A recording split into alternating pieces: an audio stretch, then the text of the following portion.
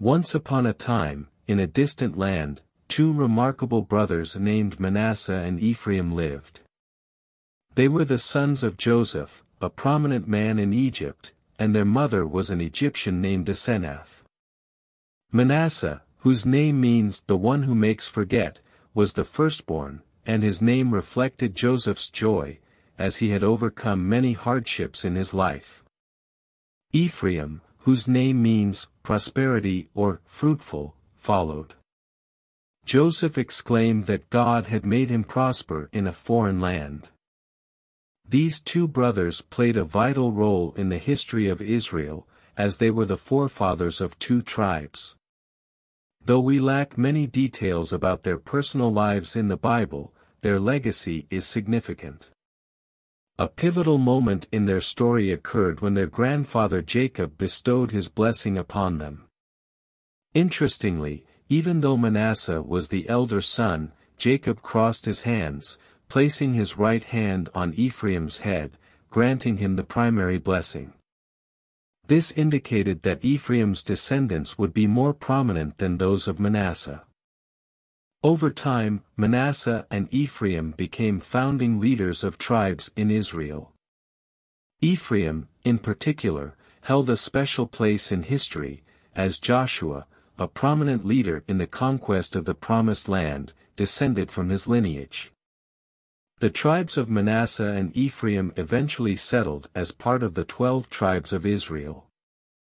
Manasseh's tribe occupied territories east of the Jordan River, while Ephraim's tribe established itself to the west of the river. Despite their separate geographical locations, both tribes played crucial roles in the life of Israel. Ephraim's descendants, in particular, produced notable leaders. Joshua, one of the most well-known, was a courageous leader who guided the Israelites in their conquest of the Promised Land. He hailed from the tribe of Ephraim and played a pivotal role in Israel's history. Manasseh's tribe also contributed to the nation's development, as during the time of the judges, Gideon, one of the most famous judges of Israel, came from the tribe of Manasseh. Gideon led the Israelites in their fight against their enemies and played a pivotal role in the liberation of his people. Throughout the history of Israel, these two tribes, descendants of Manasseh and Ephraim, left a significant mark. Their leaders influenced the nation's destiny and the preservation of Israel's faith in God. So, even though the Bible doesn't provide us with many details about the personal lives of Manasseh and Ephraim, their legacy endured through generations and contributed to the development and history of the people of Israel. Before his death, Jacob gathered his sons to give them his final blessing. This was a momentous occasion in the history of Manasseh and Ephraim because their grandfather Jacob gave them a special blessing that altered the course of their destiny. Jacob knew that Manasseh and Ephraim were the sons of Joseph and, therefore, his grandsons. However, when Joseph presented his sons to Jacob, he positioned them so that Manasseh, the firstborn, was on Jacob's right and Ephraim, the younger, was on his left. Jacob, who was nearly blind due to old age, extended his hands to bless the children but crossed his arms. He placed his right hand on Ephraim's head and his left hand on Manasseh's. Upon seeing this, Joseph tried to correct his father's placement, thinking that Jacob had made a mistake due to his impaired vision. However, guided by the Spirit of God, Jacob refused and asserted that he knew what he was doing.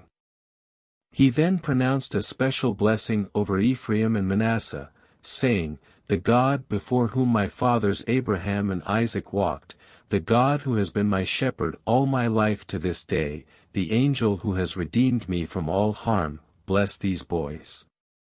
May they be called by my name and the names of my fathers Abraham and Isaac, and may they increase greatly on the earth." Genesis 48 verses 15 to 16. This blessing not only meant that Ephraim and Manasseh would be regarded as Jacob's sons but also that they would receive an inheritance equal to that of their uncles, Jacob's sons. This was a blessing of prosperity and growth, marking a turning point in their history. Enter the fascinating story of Ephraim and Manasseh, where history unveils the rise of these tribes in the intricate tapestry of Israel. As they grew, these tribes revealed their power and fertility, making substantial contributions to the history of Israel. Ephraim and Manasseh evolved into leading tribes, leaving an indelible mark on the Promised Land. Through their grandfather Jacob's blessing, Manasseh and Ephraim emerged as foundational tribes in Israel's history, playing a pivotal role. Essential in fulfilling God's promise to Abraham, which was to transform his descendants into a powerful and blessed nation, Jacob's blessing marked a turning point in the history of these two tribes. As prophesied, these tribes multiplied and had a profound impact on Israel's history. Ephraim and Manasseh settled in the Promised Land alongside the other tribes of Israel following the Exodus from Egypt. Their territory was situated west of the Jordan River in the mountainous region of Canaan. As their numbers and strength grew, their influence became increasingly evident. One of the standout figures from the tribe of Ephraim was Joshua, who played a crucial role in the conquest of Canaan and in the distribution of land among the tribes of Israel.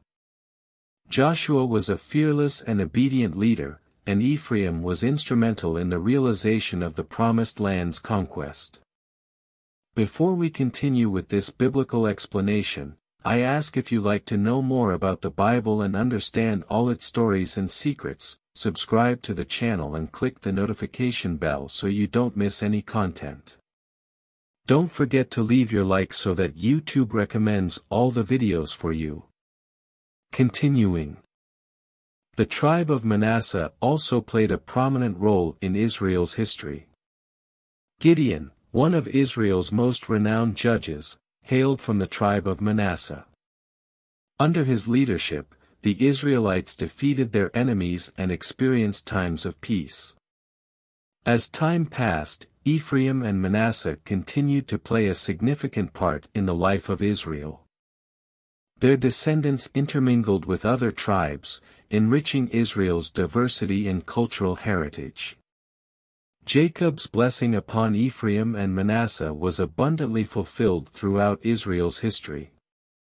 These tribes not only prospered in terms of population but also left a significant imprint on the nation's history through their ancestry and leadership. At key moments, they bore witness to God's faithfulness to the promises made to Abraham, Isaac, and Jacob. So, when we read about Ephraim and Manasseh in the Bible, we're reminded of how Jacob's blessing transformed the destiny of these tribes and how they played an essential role in the history of the people of Israel. The story of Ephraim and Manasseh serves as a powerful lesson about how blessings and promises can influence the course of history. Through Jacob's blessing, these two tribes became numerous and played a crucial role in Israel's history. Their influence and leadership showcased God's faithfulness to the promises made to the patriarchs. This story also reminds us that our personal blessings and promises can have a lasting impact on our lives and the lives of those around us. Like Ephraim and Manasseh, we may face challenges and obstacles, but faith in God and His promises can lead us to a bountiful future. Don't miss out on our future biblical adventures. Additionally, if you have a specific story you'd like us to tell or any questions about the Bible, leave a comment. We're here to help you explore the wonderful world of God's Word. Thank you for being part of our community and for your interest in the Bible. May God's peace and blessings be with you always.